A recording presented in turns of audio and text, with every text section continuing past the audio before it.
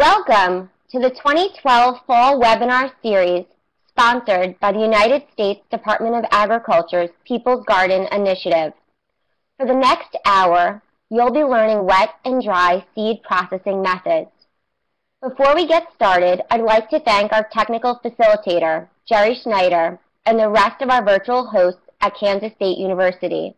I'm Annie Cicerini with USDA's People's Garden Initiative. Today's instructor is Shannon Carmody, who is the Public Programs Manager for Seed Savers Exchange.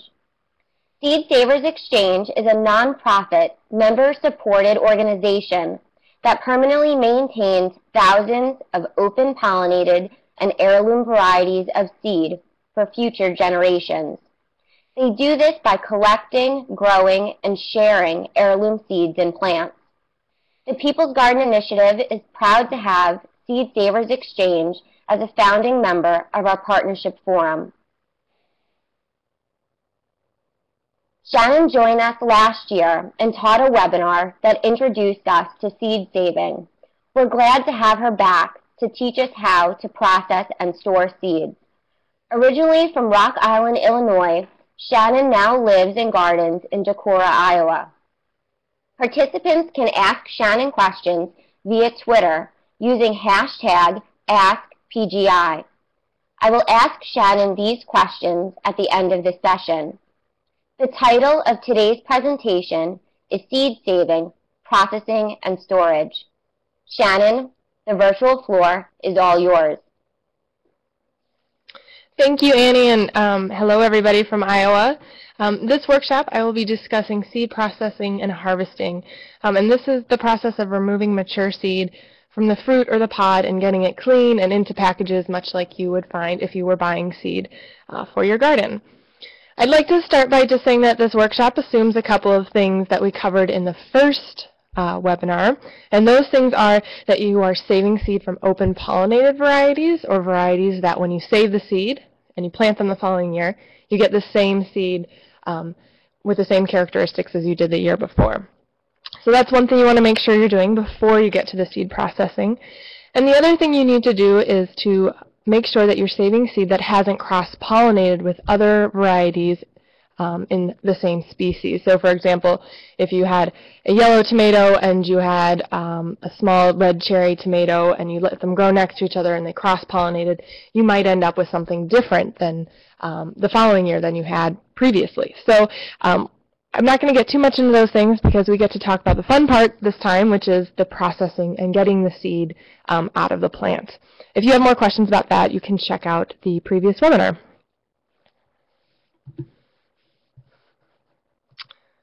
So just a little bit about Seed Savers Exchange. As Annie mentioned, our mission is to save North America's diverse but endangered garden heritage for future generations. And we do this here at the farm by maintaining a large seed bank, and we do this also by our network of members, which I will tell you a little bit about. And I'm telling you about this because once you have all this seed that you've saved, this is a great thing to do with your extra seed. So in 1975, our co-founders Diane Ott Whaley and her husband Kent received these seeds from their grandfather, the morning glory you see in the tomato. It's called the German pink tomato and the Grandpa Ott's morning glory. And when she got these seeds, she realized, okay, if we don't save these seeds, who's going to save them?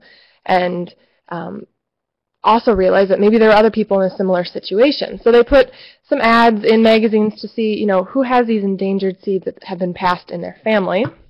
And in 1977, there were about 6 people, and they were listed in this exchange here. And they saved and grew and shared each other's seeds so that if somebody lost someone to crop failure or somebody was sick and couldn't get out into the garden, somebody else was out there growing their rare seeds. So again, this is in 1997, and here it is in 2011, and it's about 500 pages now with about 13,000 different varieties and 700 or so members sharing and exchanging those varieties. So anyone can become a part of the exchange, and it's a great way to exchange seeds person to person and a great way to unload some of the seed that you'll be saving now that you know how to. So a couple reasons on why to save seed. I'm hoping that because you're here, maybe you already know why you want to. Something that I find a lot around here with the old-time gardeners in Iowa is that seed saving really isn't a skill. It's just something people used to do. Everyone used to save seed. So it's just kind of a turn back to the traditional farming practices. You'll save money, or in my case, you'll get to save money in order to buy new varieties for your garden. But you'll find how much seed you'll have and how much you can share, and hopefully if you're in a community where other people are saving seed, you will save a significant amount of money in the spring when those beautiful seed catalogs come. And you might want to maintain your own collection of unique vegetable varieties. Hopefully, maybe you are lucky enough to encounter somebody who's had a variety in their family. Maybe you have a family member who's had a variety in their family, and they share it with you. This is something you can't get in seed catalogs, or you can't get commercially, so it is important to maintain those and be able to pass those on as well. Or maybe in some cases you just have a favorite tomato and you can't remember what the heck it is, and so you have to save it out of necessity because you want to be able to grow it in the future. And also, varieties are dropped from seed catalogs. They might not be available in the marketplace the following year, and it could have been one of your favorite tomatoes. So by saving seed, you're helping to maintain genetic diversity in the food system when things fall out of commercial favor.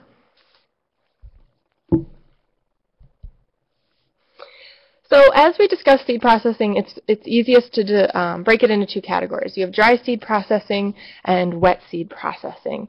And first, I will discuss the dry seed process. So dry seeds are seeds of a plant that are contained in a pod or a husk. The mature dry state is in a dead brown gray-looking husk. They're usually mixed with stems, sticks, dirts, leaves by the time you harvest them. So the harvesting and processing process is kind of eliminating all of this other stuff from the seed.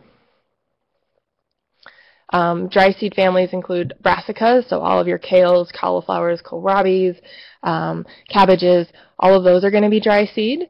Your spinaches, lettuces, all of the beans, peas, and celery, carrots, those are all going to fall into the dry seed process. And also in this category, dry seeds will either be a biennial or they'll be an annual. And if you're new to seed saving, annual is a really great place to start because you get to do it all in the same year, and it's just a little easier of a place to start. So an annual crop will require one growing season to produce seed and complete its life cycle. These are great beginner ones like beans and tomatoes and lettuces, but also squash is a annual, broccoli, some kinds of broccoli, and corn. On the other hand, a biennial requires 2 growing seasons to produce seed. And this might be a little bit counterintuitive because many things that we consider annuals, like carrots and beets and that sort of thing, are annuals because we eat them in the first year. They're not annuals because it takes them 2 seasons to go through and complete their life cycle and produce seed. So what this means is that biennials must have a period of vernalization. They have to vernalize in order to survive the winter. And that means that they need to be below a certain temperature, usually about 50 degrees, for 8 to 12 weeks. And for those of you who are tuning in from places where the ground doesn't freeze too much of the winter, certainly not here in Iowa, you can almost leave these in the ground as long as they get below 50 degrees for 8 to 12 weeks, depending, and then they'll set seed the following year. If you live in a colder area where the ground is frozen, and certainly you've seen this in your garden where your root crops might turn to mush over the course of the winter, you will not be able to just do that. So you'll actually have to dig them out of the garden, store them in a root cellar, and then replant them in the spring. So biennials are probably not the best choice for beginners, but you know, once you grow 1 carrot for seed, you're going to have enough carrot for a couple of years. So they do reward you with lots of seed. And just again to break it out with the annuals and the biennials, lettuce and peas, which those are both great for beginners. Corn, radish, and spinach are all annuals, and then we have your biennials on your right. The photo that you see on the right hand, you can kind of see all those really pale green, sickly-looking plants. This is early spring when we're replanting the biennials that have been overwintered. And you can see they desperately need a little sunlight, and they will set seed pretty early. If you are overwintering your biennials, you can plant them out as soon as the ground is workable. They're pretty cold hardy. All right, so you've grown your seed, and so now you need to know when to harvest it. When is the seed fully mature? And you can look for a couple indicators. Color is certainly a good indicator. It might be brown or gray or black in some cases. But mostly you're going to look for something that's kind of dead looking. Dryness of seed and the seed pod. So sometimes if the seed is not dry enough, you're going to notice it's going to be squishy, or maybe you can bend the beans or make a dent in them with your finger. But if they're really dry, sometimes they might split open on their own, and that's the case with this lima bean, where the seed's really dried and it pops open, and that's kind of its natural mechanism for dispersal. So harvesting them somewhere before they burst open and self-seed in your garden, but long after they've dried and are fully plump and ready for storage. And again, how they detach from the pod or the stalk will be a good indicator. They should do that pretty easily.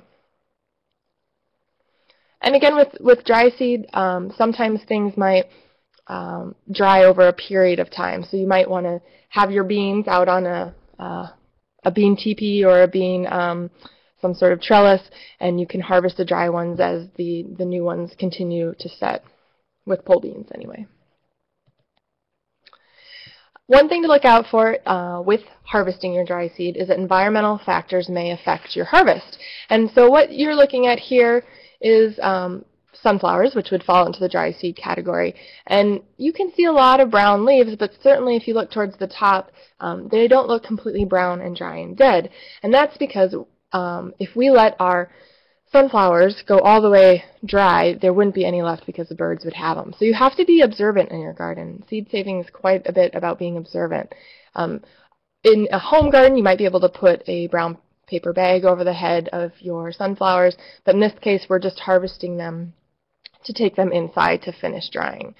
So you want to leave them on as long as you can until you start noticing that some environmental factor, be it birds or rain, are affecting your harvest. And I like to use the sunflower example because this is what the sunflowers look like after we harvested them and brought them into the field. The ones that are hanging are the ones that we chose as seed stock, so those are the ones that are most suited, best suited to save seed and grow the following year. And so, want to take extra care of those, make sure no mice get in there, and so they're hanging those up to dry. In this picture, right after this picture was taken, we had a rainstorm and water rushed in underneath the high tunnel there. And so we had to then lift everything up on pallets and make sure it dried properly. So again, you have to be checking to make sure water moisture isn't affecting how your seeds are drying. And that could be, in this example, if you had them hanging in your garage and there was some moisture in there, you might want to look at it. Or if you left them out with out in the garden to dry and you had a lot of rain, you might have to check in and make sure they don't have mold or that sort of thing on them as well. So it's a fine line between letting things dry as much as possible and preventing them from being eaten by pests or molding in late fall rains.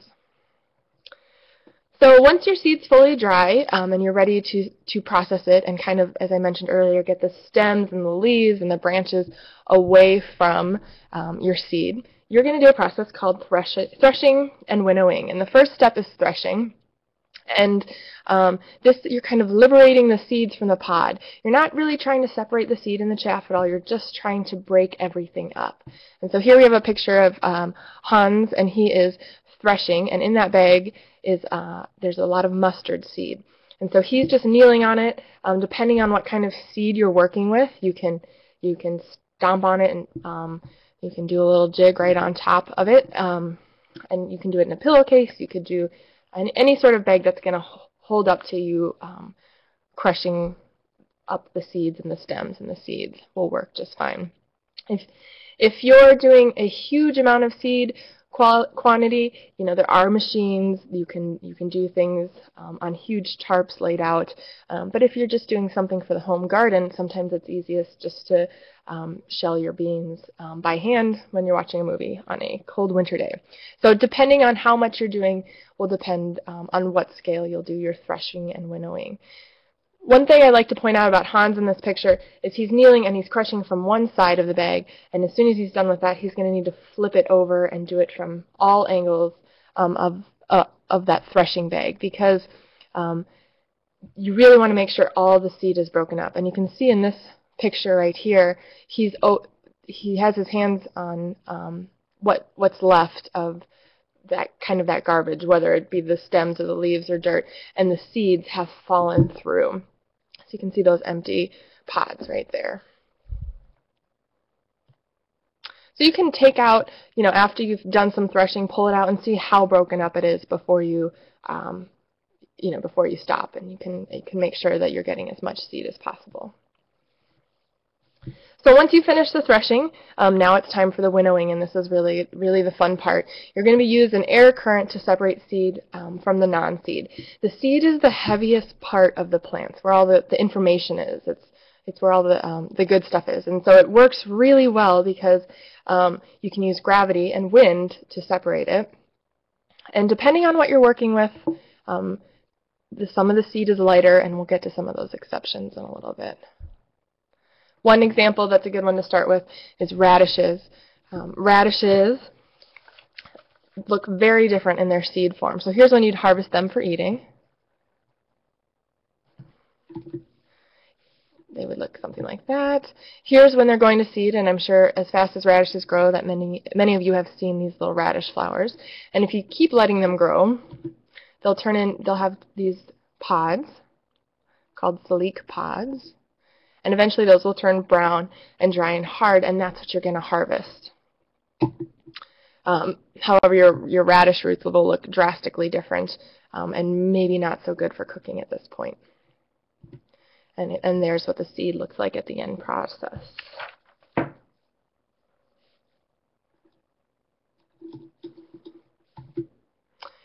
Beans would be another really good example of something that works really well with an air current. These are what your beans would look like when you would usually eat them for snap beans. Here's your beans a little bit older as they're drying on the pod. The French might eat these as shelling beans. A number of people are bringing that tradition of shelling beans back. But here's when you want to harvest them for dry beans. And you can see our field crew is going through and harvesting just the dry ones, and they'll do that throughout the season. If you wanted to just let everything dry and then pull up the plants, you could do that too. So what would happen at this point is, going back and crushing and breaking up the seed pods. But then you can use a box fan to pour the seeds in front of, and the weight of the seeds, being the heaviest part, will fall directly down. And so you want them to land in something where they're not going to bounce out of. If you had 2 5-gallon pails, it would be perfect. And the chaff and the leaves and the other parts that you don't want will blow in front of the bucket. And you can repeat this a couple of times, and it works pretty well to separate your seed out. And there's the end product after you've separated out all the chaff from the seed. Lettuce is another example that I mentioned that is, it's a little lighter, so it's harder to use a wind current to separate the chaff and the parts from the seed. I want you to notice in this picture that there is seeds are ripening at different times. So one thing about seed is to go back and do continual harvest, because you want your seed to represent all of the plants. If you selected just the earliest seed and you did that for many, many years, over time you might be selecting for an early bolting lettuce variety. So it is important to kind of capture what the plant really is like by going back and saving seed from the plant as it continues to mature. So here's an example of kind of how I mentioned you could do it with sunflowers, where you put a bag over the head of the sunflower. Here we're putting it over the flowering lettuces. And the seed will drop to the bottom and collect. And as well as we're keeping the birds away from it too. And we're also preventing, there are different varieties growing in this area, so we're preventing seeds from blowing in to other plants as well. So depending again on whether you're doing a lot of seed or whether you're just doing seed for your own use or whether you'll be sharing your seed with other people, kind of determines how clean you want it to be. So if you really need to get your seed clean, screening is a great way to do this. And this is a way of using two different screens, one where the seed is larger than the holes in the screen, and another where the screen has smaller holes than the seed. And so that way what you can do is you can pour the seed over the top of the first screen, and then it'll get stuck in the second screen, and it'll let anything smaller, like pieces of dirt and things like that, will fall through. Anything larger will stay on the top screen. And you can make these out of different size hardware cloth, window screens, and wire mesh. These ones that are pictured here again with Hans are commercially available, so if you're doing a large-scale thing, you can get those. They are a little pricey. So what he's doing is he's taking, this is that same mustard seed from the earlier pictures, and so he's taking out the bulk of kind of the leftover material and pouring it into the top screen. And the seed falls through to the second, and some of that other stuff gets stuck up on that first screen. And here he is kind of going in and looking to make sure that he's gotten all the bits out of it that he wants to. All right, so we are going to talk a little bit about wet seed next. And wet seeds are anything that has damp flesh as opposed to seeds that ripen in the husk or the pod.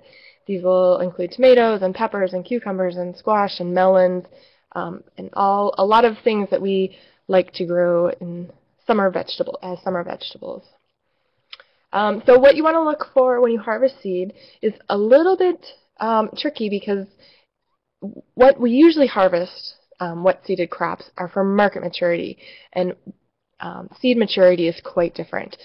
So indicators of wet seed maturity would be that the seeds sink in water, the seeds are really plump, and the fruit is completely mature, meaning we haven't harvested it when it's best for eating, but rather we've harvested it when the seeds had the longest opportunity to mature. And often this means that the fruits become rotten, and they're much older than when you would harvest them for eating.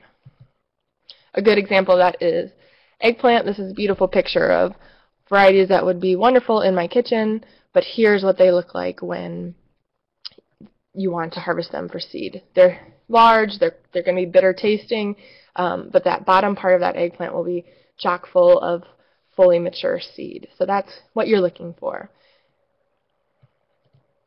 Oops. Cucumbers, again, here they are at market maturity. The seeds are small and slimy, and they're not developed at all. If you saved those seeds, they would not grow. And here they are at seed maturity. They're orange, and sometimes they're mushy, and sometimes they're starting to rot a little bit, but the seeds are nice and big and fully mature again.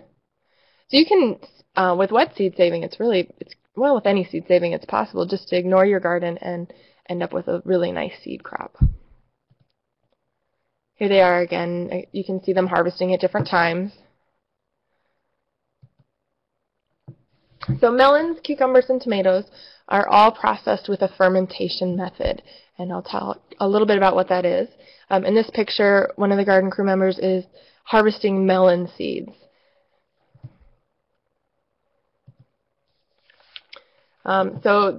And again, here's another picture of somebody harvesting tomato seeds. This is Ben Quisenberry. He was at one point America's oldest seedsman.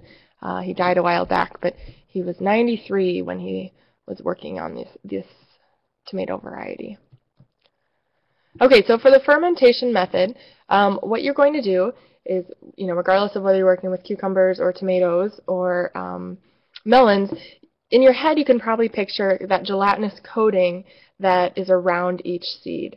And that coating is the placenta, and it has germination inhibitors in there. And the reason that it has that is because the perfect place for a tomato to mature is in that warm, dark fruit itself. So by having these germination inhibitors the seeds won't start sprouting inside your tomato. Although if you've been out in your garden and you've seen a tomato fall to the ground and it rots, then it'll sprout, hundreds of little tomato plants right where that tomato did. And that's because it fermented or rotted, and we're trying to replicate that same process here in fermentation.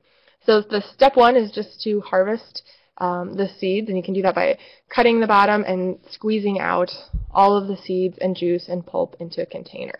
You're not just looking for the seeds. You can just be kind of messy and do that. And if you're doing this, before you make sauce or something like that with tomatoes, you can actually have your seed and eat it too. So that's nice. So here's pictures of things in the fermentation, or of tomatoes in the fermentation process. You can see that a layer of mold has come up to the top, and you can see kind of the flesh and the other bits that have also floated to the top. And just like in dry seed processing, in wet seed processing, the seeds are the heaviest part. So the seeds that are fully mature are actually going to sink to the bottom. If you have seeds in there that aren't mature, they're actually going to float up to the top. So it's another good way of kind of figuring out what seed's good and what seed is not fully mature yet and will not grow for you the following year. Depending on where you are, this fermentation process can take anywhere from 24 hours to 4 days. If we're doing this in August and it's warm and humid, they might do it overnight. If you're doing it this time of year when it's a little drier and cooler, you might want to try and think of it like baking bread. Put it on top of your fridge and make sure it's warm enough, somewhere warm enough where it can ferment. Oh, also, if you are worried about fruit flies in your kitchen, you might want to put a paper towel over these, or have them not indoors, depending on the time of year, because there will be fruit flies and it will smell. With fermentation, you'll notice that white layer. Your good seeds will sink to the bottom, and then you're going to want to get a sieve, or even a glass jar works sometimes just fine without the sieve, and you're going to decant the seeds. So you're going to pour a little water into the jars, and then you can just pour off the top part. You can pour off the mold and the seeds that float to the top and the flesh bits, and the bottom seeds are going to, the mature seeds are going to stay at the bottom of the jar. And if you keep decanting, so you pour off the top liquid, fill up the glass again, and you kind of keep repeating this process, you're going to get rid of most of the flesh and the bits like that. And at that point, you can put them in the sieve and rinse them off to make sure you get all of the stuff off. Or sometimes they're clean enough just to put out and dry. And you can do that a number of ways. One way here is just on a paper towel. We use coffee filters a lot. We find that the tomato seeds really stick to paper towels and napkins, and they do not do that with plates, either paper plates, regular plates, coffee filters. They won't stick to. And one thing maybe you've been noticing throughout all of this is that we've been labeling everything. You might think you remember what you're working on, but you come back to it in 4 days and you forget which variety it was. So make sure you label when you're seed saving. Another thing to notice here is these seeds have been laid out to dry, and they dry in these clumps. So you want to come by every once in a while and break up the clumps of seeds so that everything can get fully dry before you put it into storage.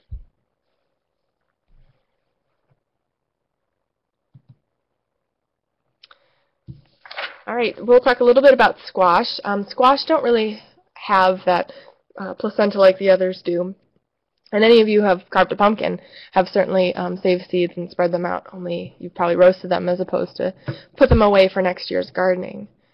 Squash are broken into two categories: your summer squash, which we have here, and winter squash.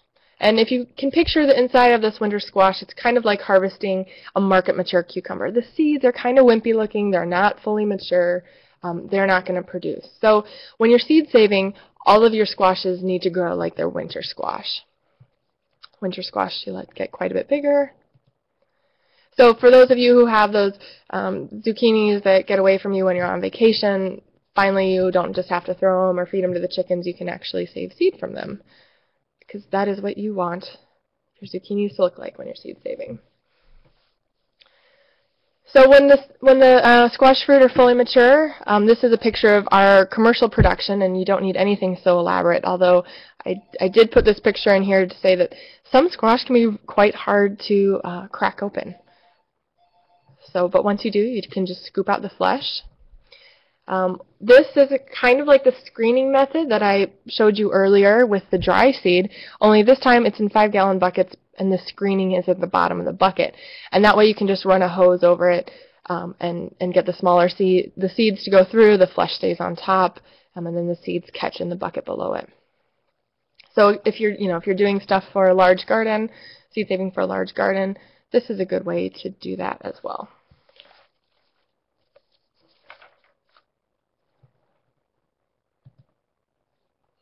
There's a close-up, and you can see where the seeds will go through, and some of that stringy flesh will be left on that upper screen.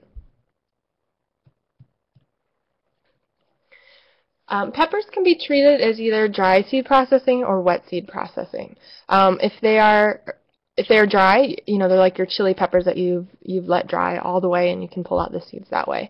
If you want to harvest them as wet seed, you're going to have to make sure that they go to full maturity. So here we eat a lot of green peppers in this country, and green is not the color that you want your peppers to be when you harvest them. You want all of your peppers to get to their ripest color. In many cases that's red, but it could also be orange, or it could be one of the many colors of peppers.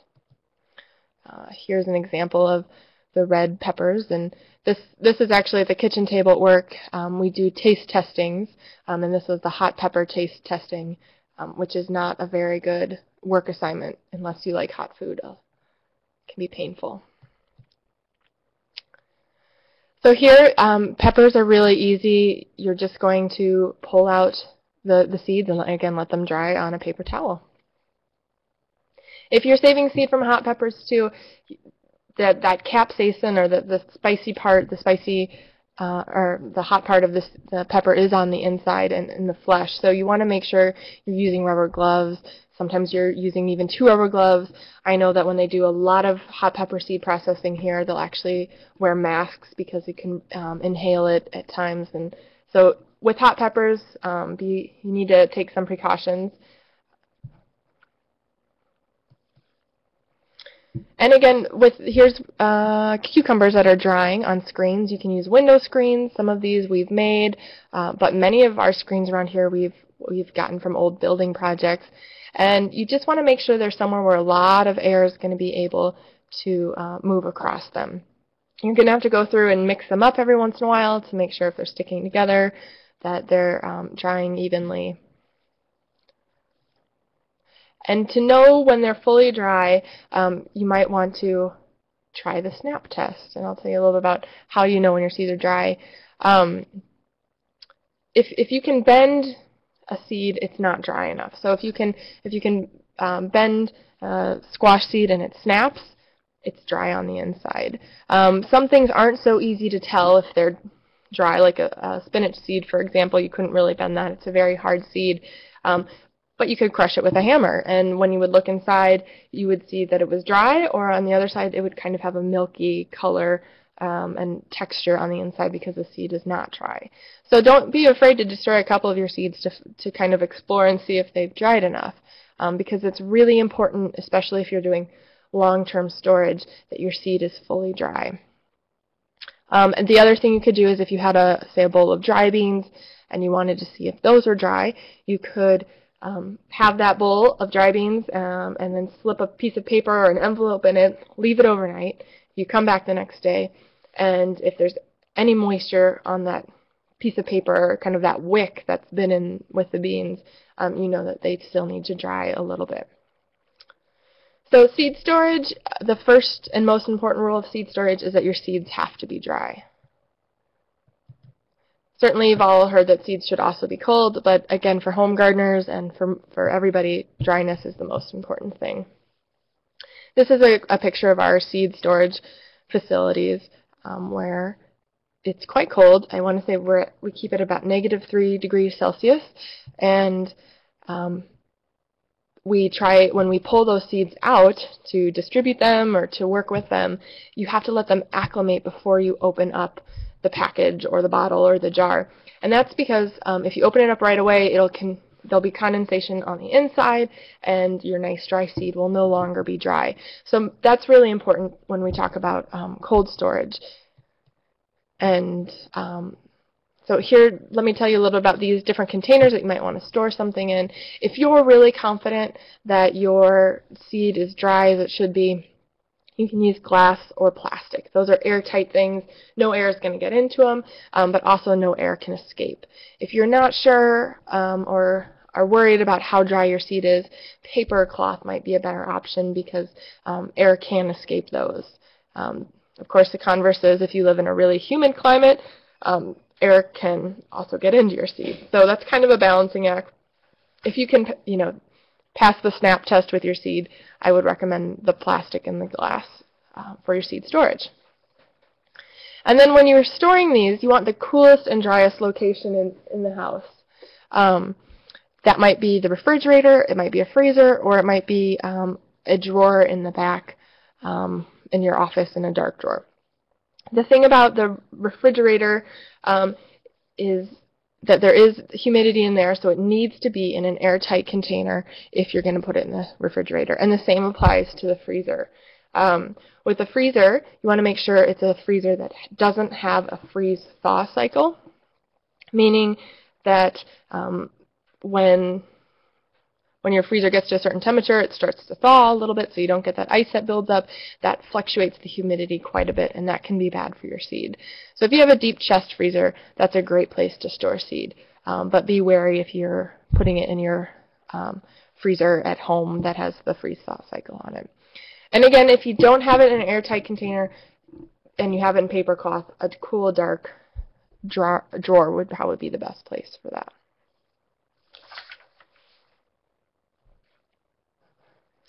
In terms of how long things will store, it really depends on three things: what the seed variety is, how dry it is, and again, how cool it's kept, and how constant the temperature that it's kept is.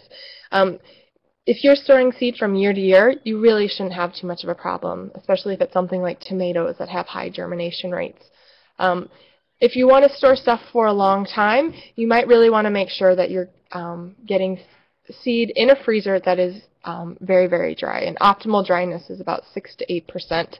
So if you're trying to store seed for years, you want to get to those optimal conditions. And seed can last quite a long time when it's stored in optimal conditions.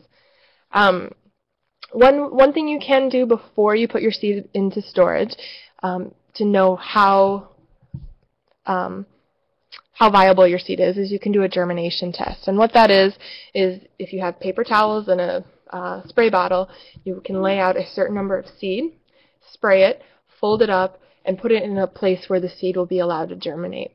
And then once the seed's germinated, you take out the paper towels, you unroll them, and you can count what percentage or how many out of how many you germinated actually or how many seeds you had actually germinated. And the reason that you'd want to do this is so you can put it in the storage with a certain percentage, and then if you want to store it for many years or you just want to know the following year how much seed you should be planting, you'll be able to have a good idea of how viable the seed is that you're working with. All right. If you have any questions, I can recommend a couple of sites. First of all, you can go to our website at seedsavers.org. We also have a webinar series where that is online at this moment, so you don't have to register for them, but you could go look at specific topics online. And the book Seed to Seed by Suzanne Ashworth is kind of the complete guide to seed saving. And if you're really interested in it, I highly recommend that book because it is what we use around here at our right hand all the time. If you go to seedalliance.org, which is the Organic Seed Alliance organization, they have a free publication called A Seed Saving Guide for Gardeners and Farmers. And that's another great resource to get started, and it's free, which is very nice. So at this point, if there are any questions, I'd be willing to take them. Annie? Hi, Shannon. Our first question comes from Twitter at Let's Get Growing Garden. And their question is, if the tomatoes have already begun to spoil or mold, Can the seeds be stored and collected?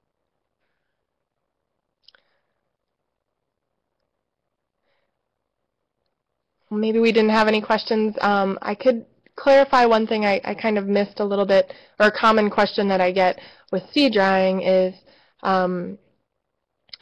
you know, should I put seeds in a food dehydrator, or should I put seeds in the oven, or you know, some way of kind of heating them to make sure they're dry. And at a certain temperature, seeds will not be viable anymore. So you really want to make sure that you're not doing that. And we don't recommend at all using a food dehydrator or a seed or the oven or anything like that to dry your seed. It's really hard to control the temperature, and you don't want to end up roasting your seeds. Another thing people ask about is kind of the silica gel that you get in shoes, if that's a good way to make sure your seed's dry. And you can use that, just make sure you pull it out before you put it into storage, because you don't really need it after the seed's been dry. Shannon? So if there aren't any other questions, I want to thank everybody so much for tuning in. And if you have any questions, my email is shannon@seedsavers.org, and I'd love to follow up.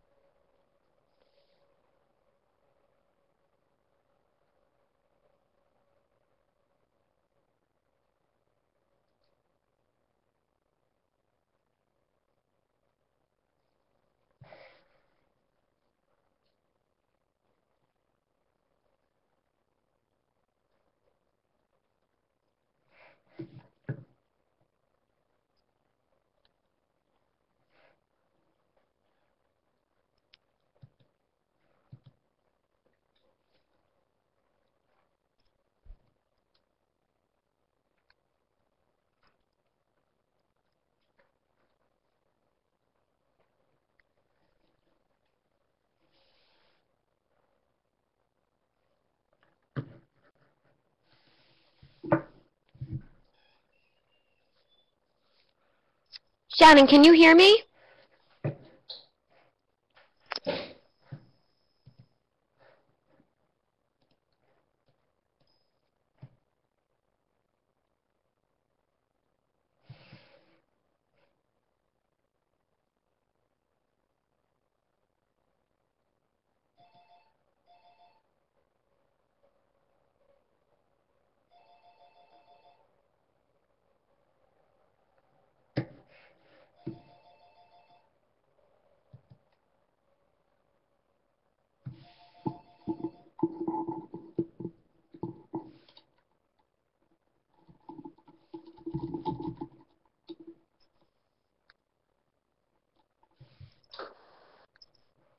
We seem to have lost our connection with Shannon, but I'll make sure that we get the answers to all of your questions.